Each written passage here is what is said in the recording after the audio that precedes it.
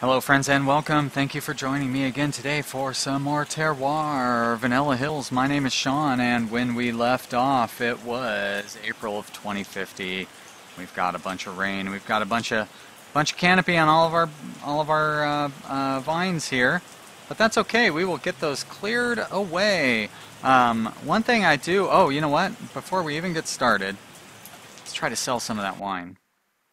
Finally remembered to try to sell some wine at the beginning of an episode. First time ever. Actually, probably is the first time ever. Let's see. No, gotta wait to sell a little bit, but we should be able to sell all 4,300 bottles through Hogang or whatever once we hit March. So, alright, pause it. I left a comment on Reddit about the issue that, or what I thought was an issue that we had with the wine, where we had our Pinot. Our straight fives got 5 stars with 1-star reviews, but then it got 1 star with 5-star reviews. And the developer went into a little bit of detail about how the reviews work. Basically, I mean, you know, it makes sense. Each star up on the review score, the less forgiving they are for mistakes. And I guess, spoiler alert, if you don't want to hear how the reviews, generally how the review formula works, maybe skip ahead a minute or something. Basically the 1-star reviewers, they will allow you 4 points of error before they start removing any points. The 5-star reviewers will allow you 0 points of error before they start removing any points. So we were able to get 5 stars on this one because we're off by 4 points somewhere in here. It could either be 6666, it could be 5595, or any combination of that. But we need 4 points of variation within this. It could be 5515, you know. But then in here we're off by 4 points, and so that got us the 1 star. So same thing.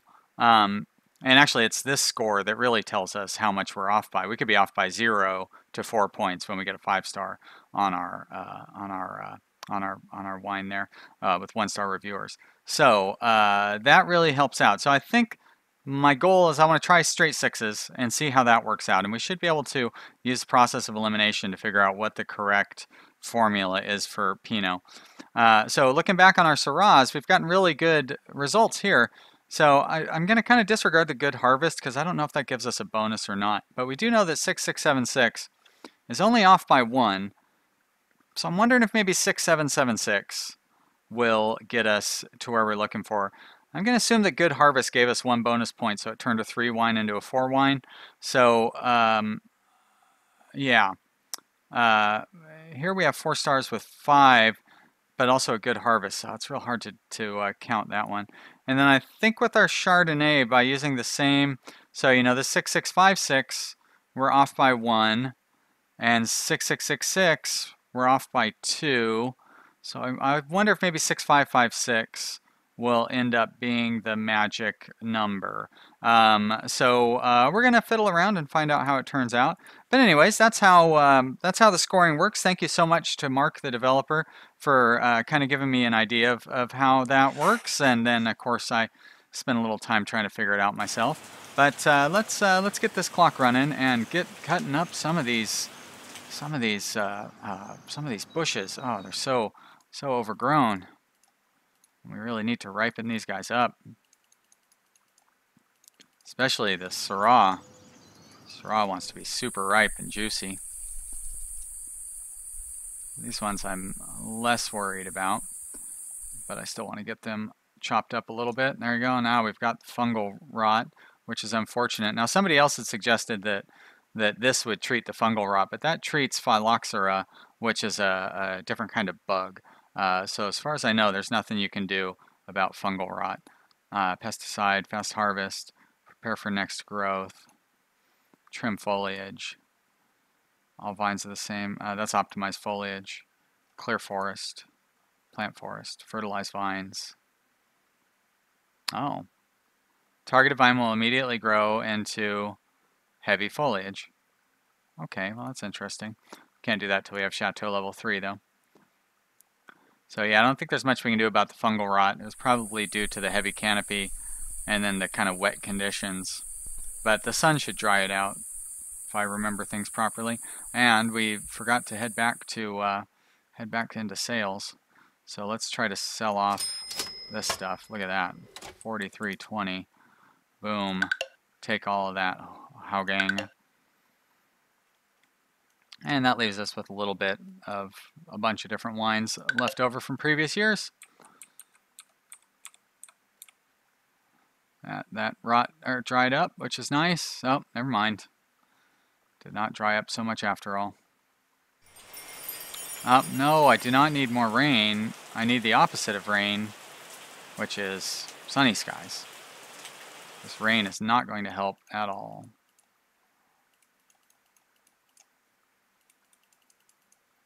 Cloudy is okay, I guess, but cloudy really isn't what we need either. I'm going to really cut back on these this canopy for this Syrah. Chardonnay too, actually. I'm going to leave the Pinot where it is. But I sure would like to get a little more ripeness in our Chardonnay. Oh, hey, it beeps at you now when you can't trim it back anymore. That's nice. All right, let's go one more month. Cool. Hey, thanks, developers. They are constantly upgrading this. It's great. All right, let's see how that works out. Let's also see if I can sell any more wine real quick here. I sure can. But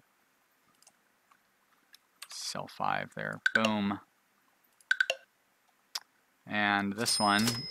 So, oh my gosh, look at that. Our relation keeps dropping with these guys.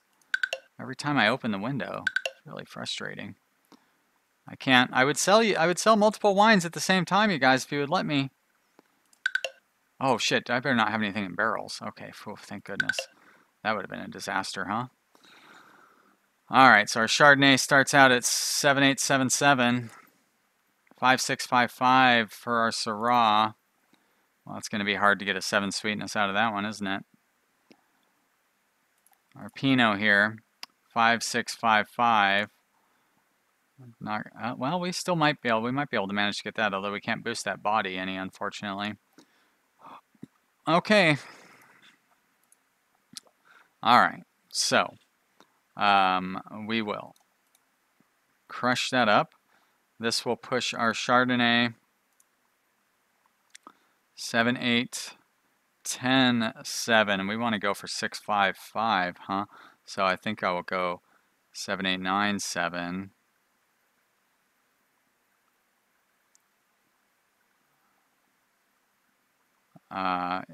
You know what? No, let's increase the tannin so then we can have it sit longer in barrels. Syrah,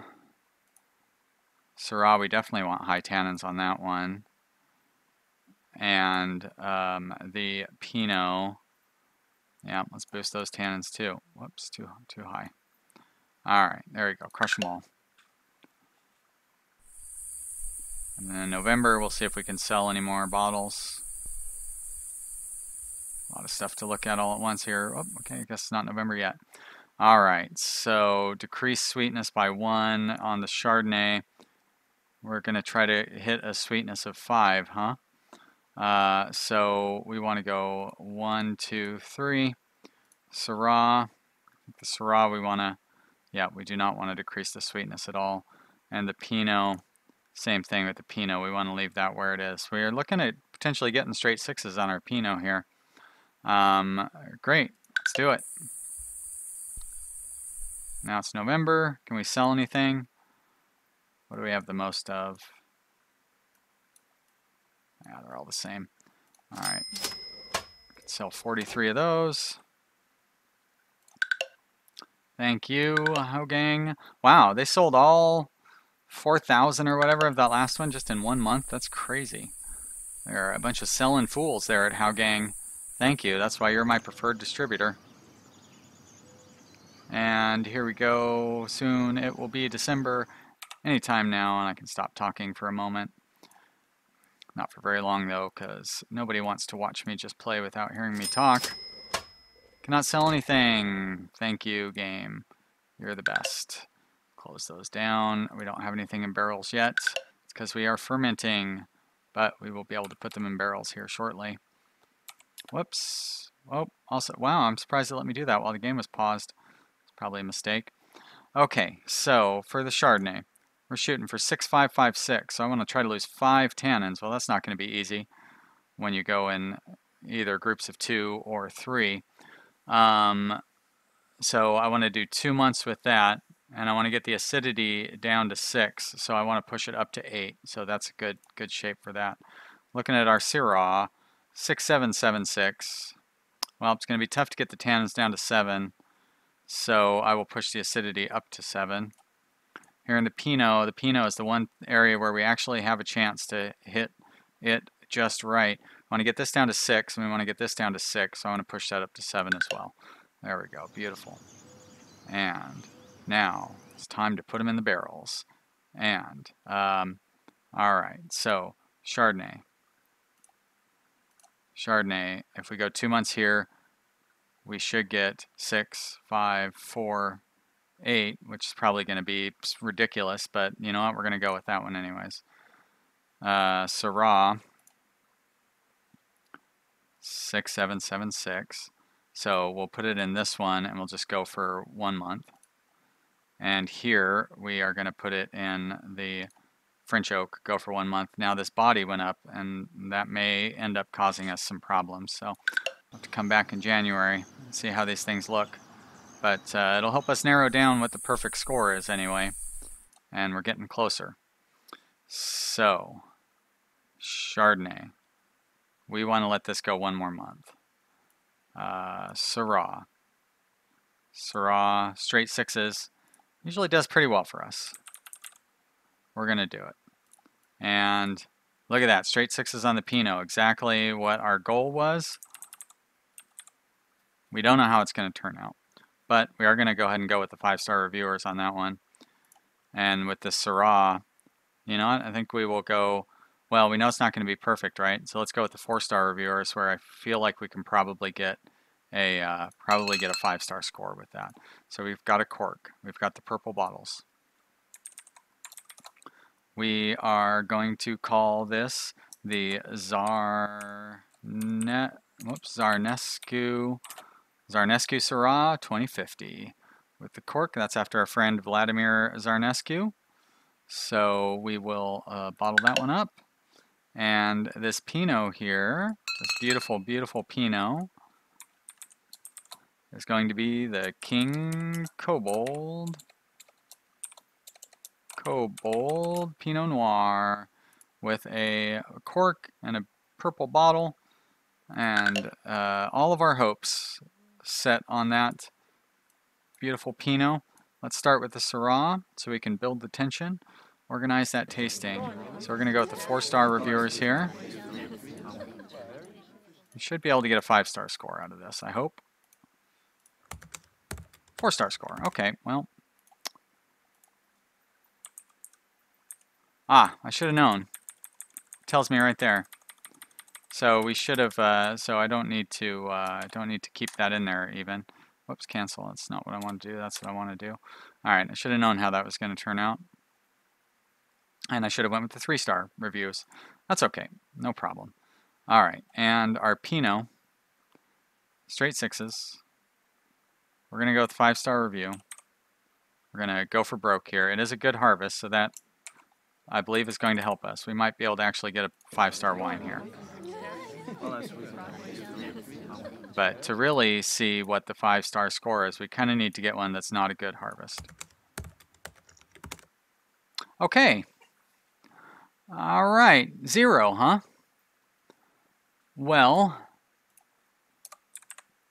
so that means we're off by more than 5 points. So I'm going to guess that straight 6s is not our ideal. That's really interesting.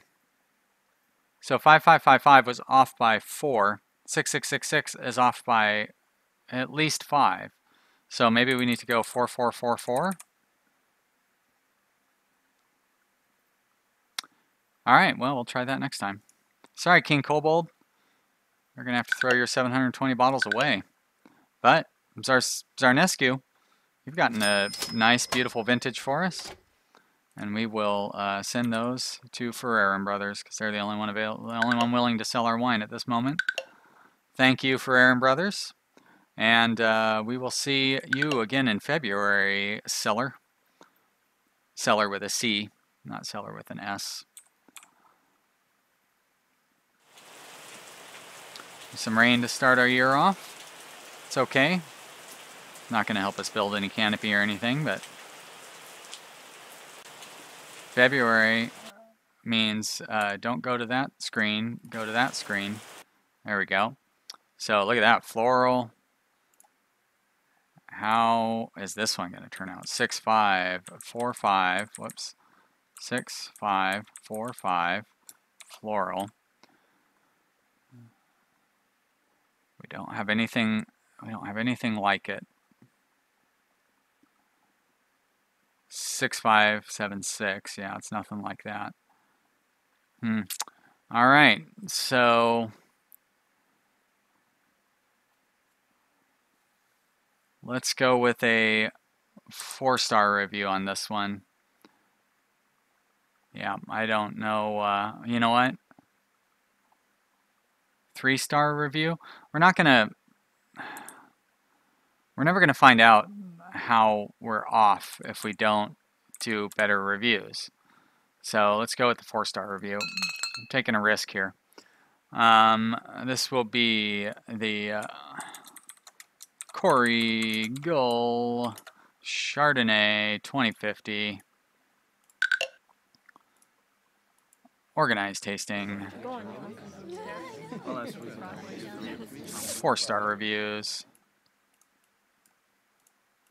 I guess what I could assign multiple reviewers to it and get a better idea, but you know what? Forget it. We're just going to go with this one. Invite to tasting, 2 stars. Not so happy with that. So that means we're off by quite a bit. I'm guessing that the floral gives us a +1.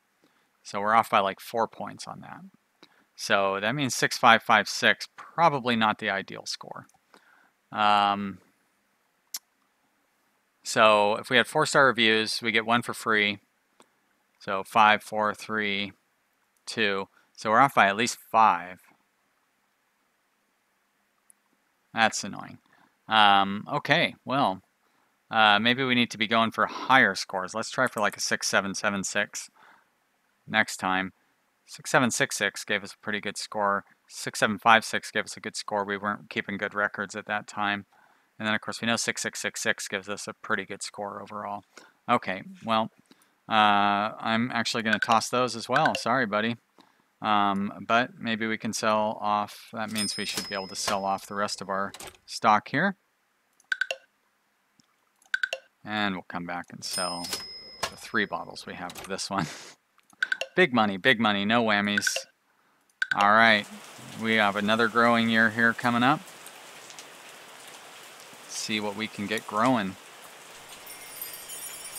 That means they got some additional leaves, I guess.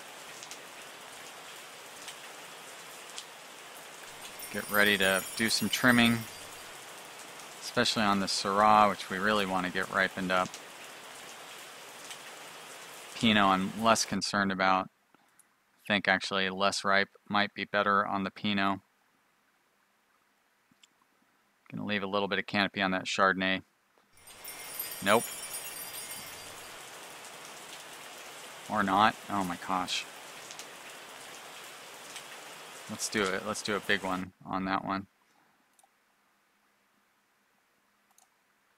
Oh, look at that. It opened up the other one for me while that one was going, which is nice. So maybe that was a bug too. Well, I'm glad to see that. Definitely makes canopy management a lot easier. Ah, more rot. Dang. Too bad. Get some guys with toothbrushes out there. Like scrub the rot off. I'm guessing it probably doesn't work that way, but like if you're gonna scrub it off with something, toothbrush would probably be the right thing, right? Like something with real soft bristles. You don't need to use toothpaste. That'd be silly. Come on, guys. Let's stay reasonable. Speaking of staying reasonable, Let's see if we can get any reasonable sales of the wine that we've got sitting in our cupboards. Why would it allow us to sell any wine? Don't be silly. It's only been several months since we looked at that menu.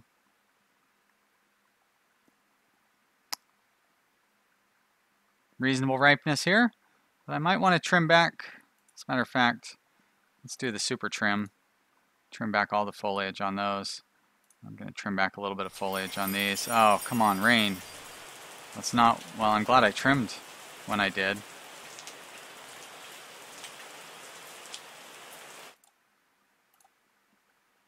Keep these ones coming back. Yep, there we go. We need a super powered growth spurt here now.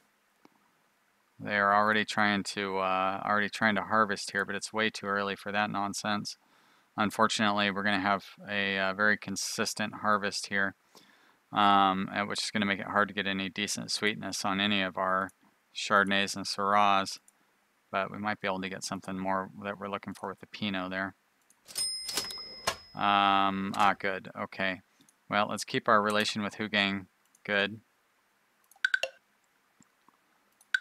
And let's try to keep this one as strong as we can. And look at that. Clearing out our backstock.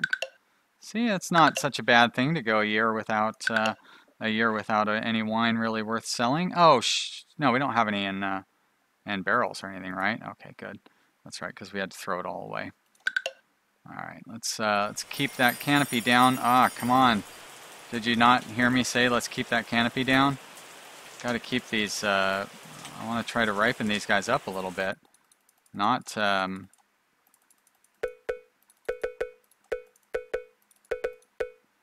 boop. Sounds like Pac-Man there for a second. Like the Atari version of Pac-Man. You know what? Let's go for 4.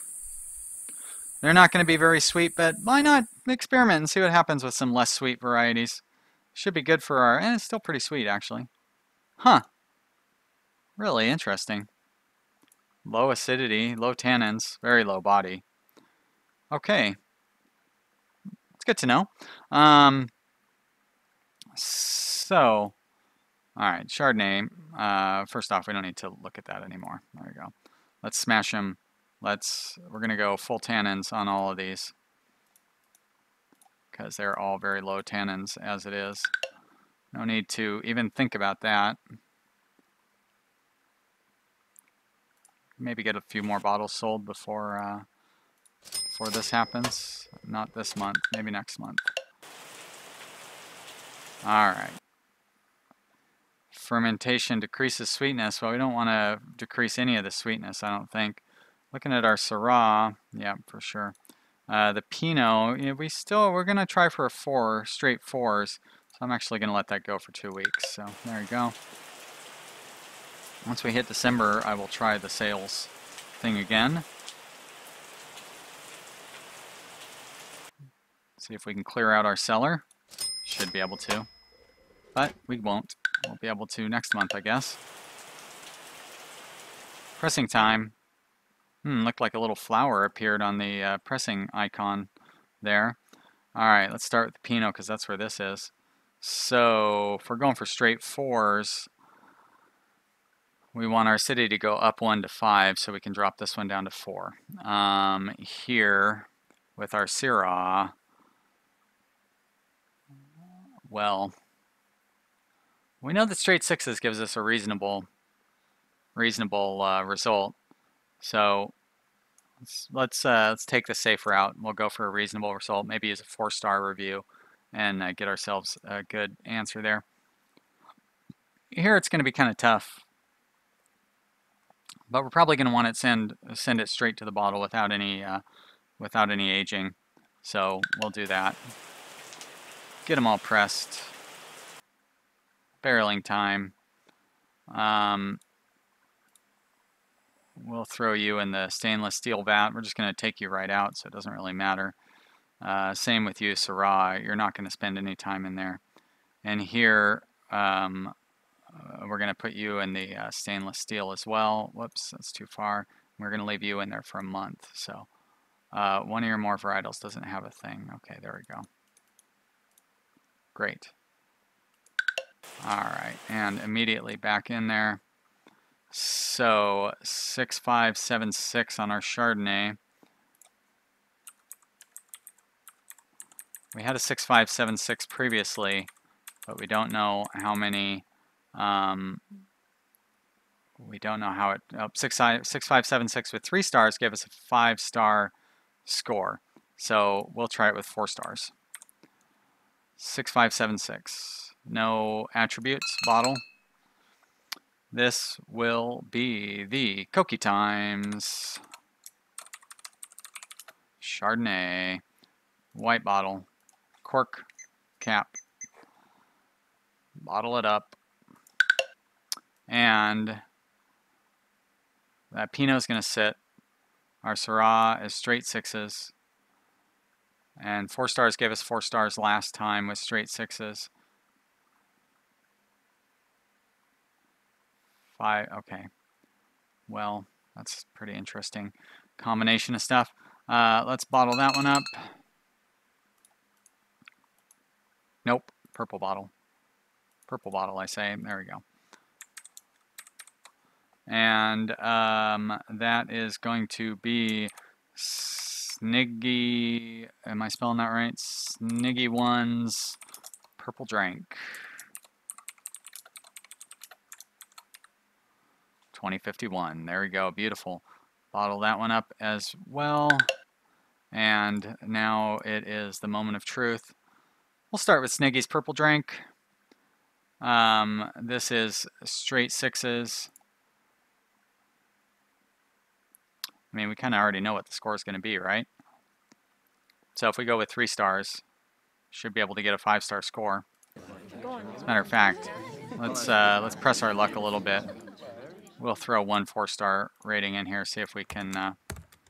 Now, so the 4-star guy gave us 4 stars, great. Oh, okay, yeah, no, that's exactly what we expected. All right, good.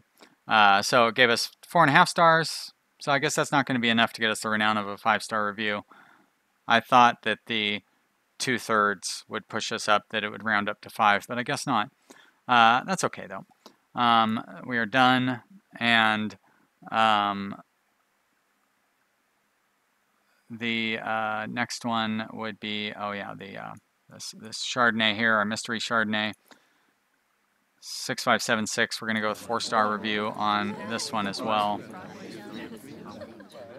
1, 2, 3 of those guys, and they say 4 stars. 6576. That gets us a 4 and a 4.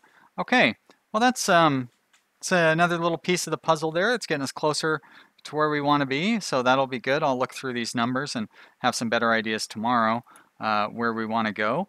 Let's try to sell. So we don't really have a whole lot to sell this year, but that's okay.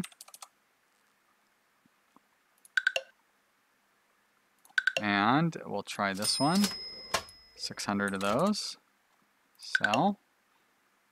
And we can get rid of these 22 as well. Right there. That way this doesn't drop a point while we're waiting. Now we do have this barrel that we want to sit for 1 more month, right? So I'm actually going to